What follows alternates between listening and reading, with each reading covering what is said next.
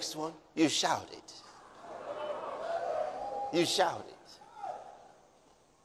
Your mind can't stop you now. Nobody else can stop you. Hallelujah. See, if you find yourself in trouble of some kind, maybe there's a problem at work or something wrong with your business. You know, instead of sitting down and calculating and recalculating and say, I can't understand. I don't understand. What? No, relax. The Bible says there's no disadvantage to the child of God. He says all things work together for good to them that love God. He says all things work together. All things work together for good to them that love God. The question is, do you love God? If you do, you don't have a care in the world. He says all things work together for good. Even your mistakes work together for good. It's a fact. You see, because we can't take anything out of it. He says all things work together. That's why a child of God doesn't brood over, what a blunder. What a mistake.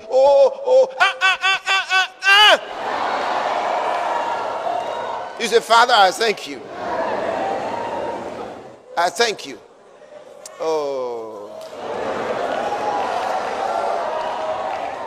You see, you've got to come up to, there's a level. You see, there's a level in Christ where you understand what John meant when he said that the man in Christ does not sin.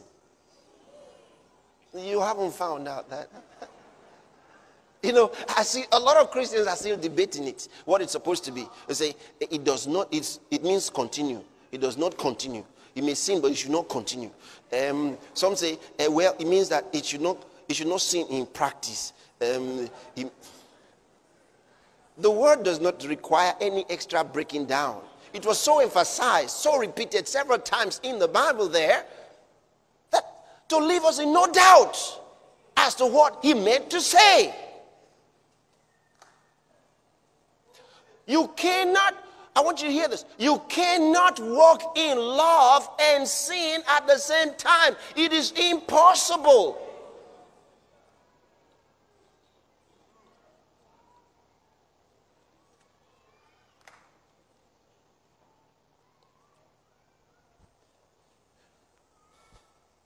Are you still there?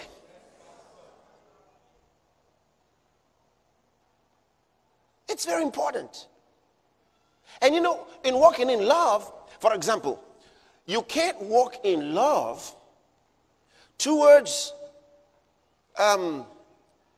let's put it this way.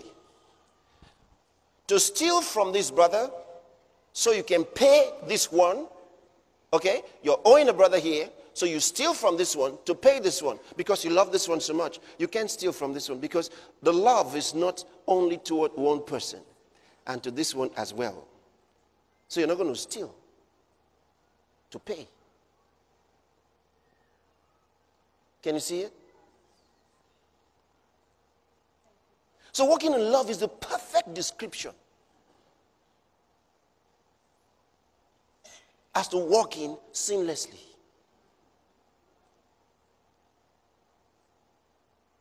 That's what he called us to do. Walk in love.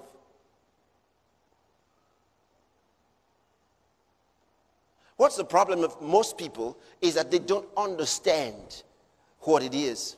They don't understand what life, what the Bible actually says we ought to do. They don't know what is wrong. They don't know what is right. They've made up their minds as to what is wrong and what is right, instead of studying the scriptures. So the word of God should interpret to them what life they ought to be living. Hallelujah. So you come up to a level in your life where hey, can I show you one other scripture? You ready?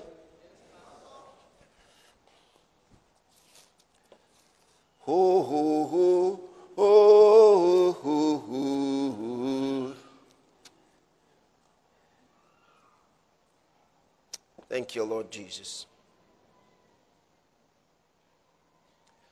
Turn to book of Romans.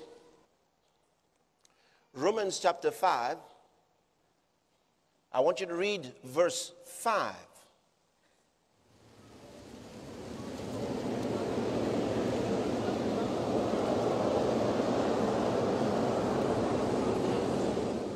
He says, and hope make it not ashamed, because the love of God is shed widely abroad, he says, in our hearts by the Holy Ghost, which is given unto us. The love of God is in our hearts.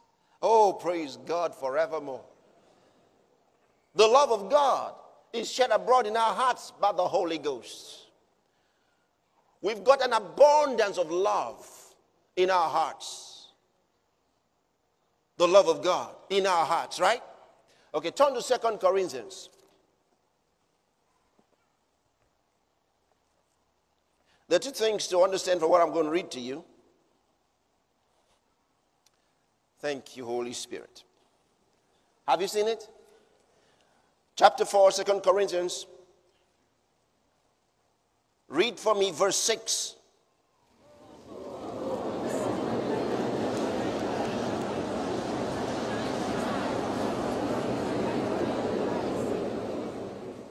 He says, God who commanded the light to shine out of darkness hath shined in our hearts. The love of God is spread abroad, shed abroad in our hearts by the Holy Ghost. And it says, God who commanded the light to shine out of darkness hath what? Shined in our hearts to give the light of the knowledge of the glory of God in the face of Jesus Christ. Fantastic. This is wonderful. Wow. I said two things there. First is what it says about our hearts. The light of God that's in our hearts. The love of God, the light of God.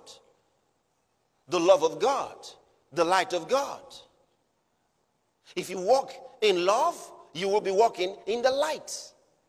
And yet the Bible says, if we walk in the light as he is in the light, we have fellowship one with another, and the blood of Jesus Christ, his son, automatically cleansed us from all sin. Is that all right? Now watch this. This is beautiful. Oh dear, dear, dear Lord. Here's the second thing, which comes first in that verse. For God who commanded the light to shine out of darkness.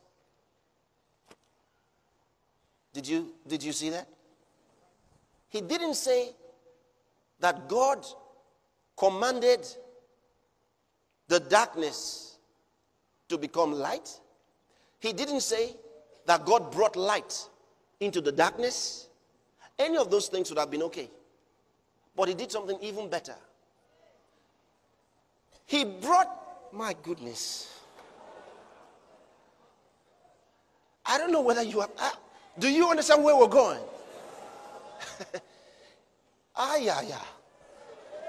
The thought of it. He brought light out of darkness. Do you understand this? How can light come out of darkness?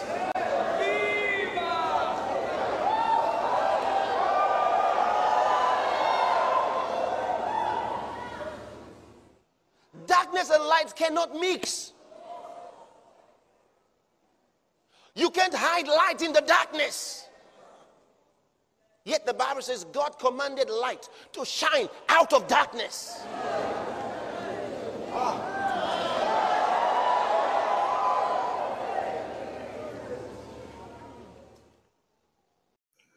Kindly subscribe, turn on your notification bell, like, comment, and share. Thank you.